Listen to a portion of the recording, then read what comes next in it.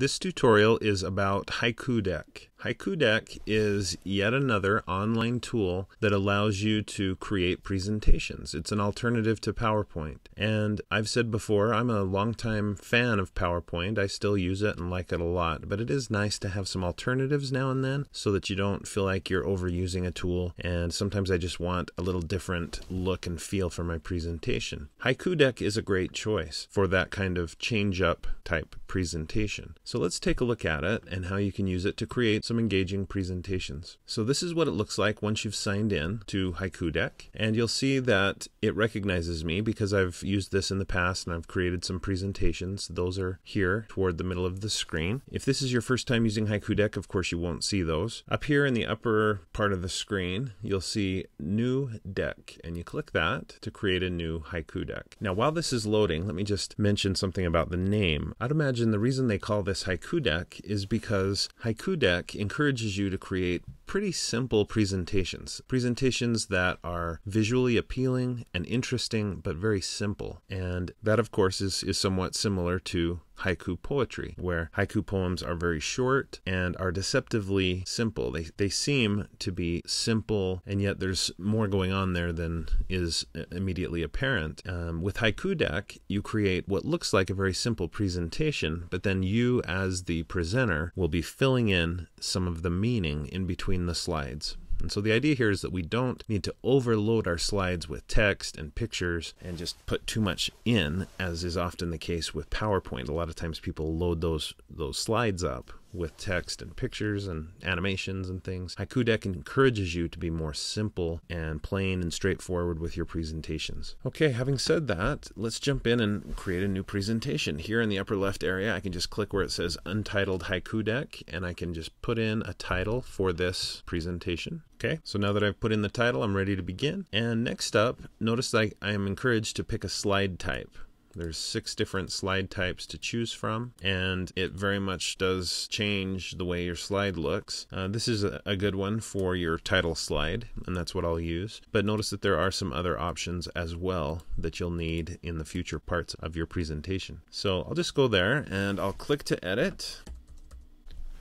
If you want to, you can click to add a subtitle. And then next, if you want to, you can click to create a background or set a background for your slide. Now you'll notice when I clicked on background, it remembered the word world from my title and from my first slide, and it put it in there, and it gave me automatically some images that I could select from that might be good. If I want, I can just click on one of those, put it in, looks great, I'm ready to go. So that's actually a perfectly good one. I probably will just keep that, but there are other options. Of course, I could go in and I could change the search terms, and I could get different images that I might want to use instead. And this is just searching Haiku Deck's collection of pictures that you can just pull in and use automatically.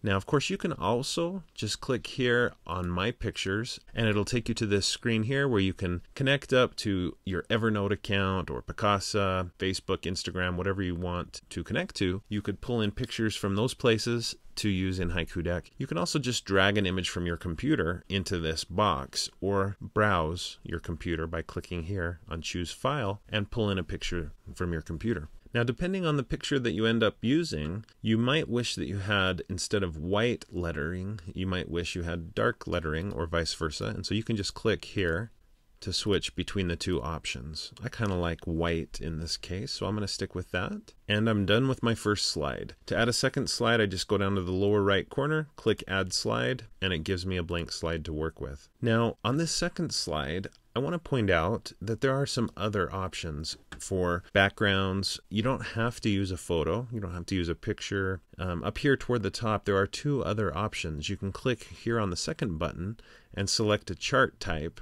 Then you can edit that chart, and so the background could be a chart. The other option is to just click this third button and put in a solid color.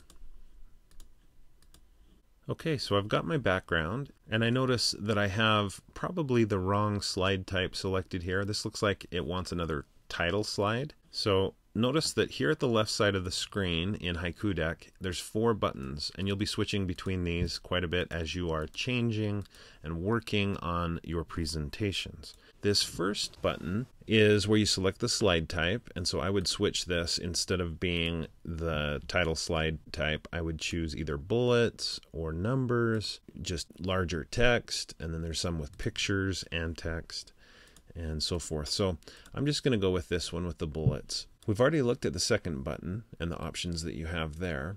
Let's look at the third button. This is where you can choose a layout, and the options here vary depending on what you picked in the first button. So for example, let's say I just have this title slide type selected. If I go into the choose a layout options, you can see there's lots of different layouts to choose from. If I jump back and change to this fourth option here, I jump to layouts, and there's lots of options to choose from. So it just depends on what you pick here in slide type. That determines the options that you have available here in choose a layout. And you can see in this case, they're pretty similar to each other, not a huge difference between those two. So now I would just click to edit, click to add the first line. Okay, now let's say I would like to add some images to this slide. What I would do is I would click here on images, and I would go in and do my search. And compared to PowerPoint, you're not going to spend time in Haiku Deck creating small pictures. It's basically you're going to have a picture that covers the whole screen, or you're not going to use pictures. And so kind of simplifies things, and I think in a lot of ways your end result is a lot more beautiful. My Haiku decks that I've used and presented with in the past, they've looked really nice, and even though they're simple, it works really well, and I feel like I am able to fill in the gaps with my own words that I speak. In a lot of ways that makes for a better presentation. Fewer words on the screen and more words presented by the live presenter.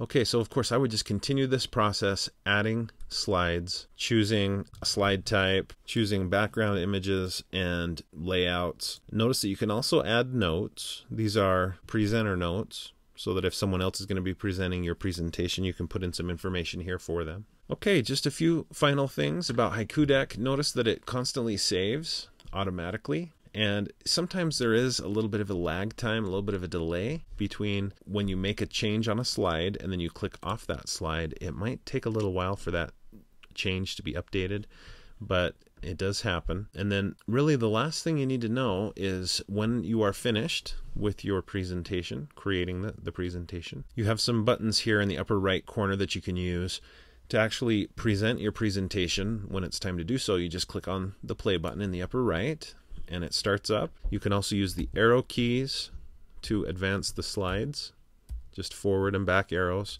or spacebar to go forward. And there's also a kiosk mode, basically, is what I think it's called, where you can click the play button here in the lower left corner, and it will play each slide in turn. It'll automatically advance the slides after a few seconds. And notice you can go full screen in the upper right. Okay, so that's the play button. Of course, the question mark is the help button. And then you've got two ways to kind of get your presentation out of Haiku Deck and share it with the rest of the world. You can export it, and you'll notice that you would be encouraged to add a description to what this is, choose a category, and then you can export your presentation as a PDF file or as a PowerPoint presentation, so that people that have PowerPoint only, they can access it and use it. I'm going to X out of this. There is also a share button, and the share button allows you to send this to people without having to export first. And you'll notice that there's an option to allow people to reuse and edit your presentation, basically. If you don't want that to happen, you uncheck that. Along those same lines, there's also a privacy button here. It looks like a lock, a padlock. If you click that, you can see that right now it's a public presentation that may appear in the search results. If you want, you can restrict it, so only people with a link can access it, or you can make it private. For the purposes of this presentation, I'm going to make it private. Again, we make sure we've picked a category. I'm encouraged to do a description. Now look, it's not allowing me to share it. Why? Because it's a private Haiku Deck. Okay, so I need to change that. If I make it restricted or public, then I'm allowed to share it. So now with the click of a button, I could share it to Facebook, Twitter, I could share it through email, through a link, HTML embed code, Pinterest, all these different options for sharing this presentation with others. And as soon as you click the symbol, it takes you to the place where you can make that share happen.